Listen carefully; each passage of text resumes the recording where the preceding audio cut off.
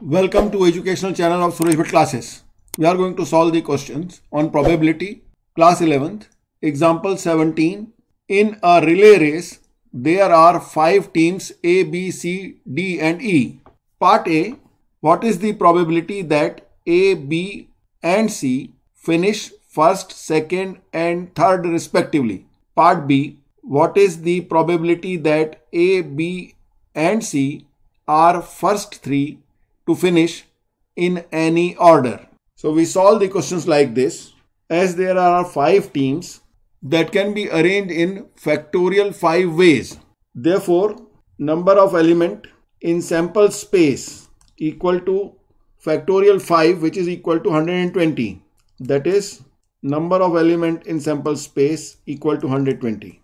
Now, part A, B, C has to be first 3. That is, A is first, B is second and C is third in the order of finishing the relay race. So this is only one arrangement, A, B, C.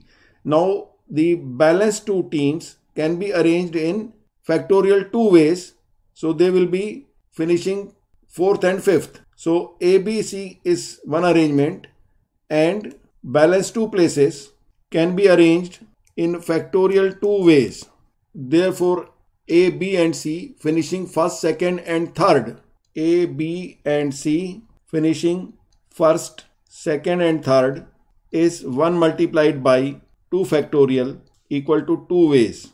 Thus, probability for this is equal to 2 upon 120, which is equal to 1 upon 60. So, probability of A, B and C finishing first, second and third respectively is 1 upon 60. Part B, A, B, C are first 3 to finish in any order. This can be solved like this. First 3 places by A, B and C can be filled in factorial 3 ways, and remaining 2 places by D and E can be filled in factorial 2 ways.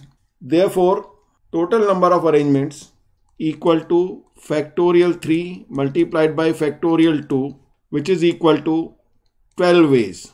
Thus, probability of A, B and C finishing in first 3 equal to 12 upon 120, which is equal to 1 upon 10. Therefore, the answer to part 1 or part A is finishing A, B and C as first, second and third respectively is 1 upon 60, and probability for A, B and C finishing first 3 in any order is 1 upon 10. Here completes this video. Please like, share and subscribe to this channel. Also press bell icon to get the latest notification.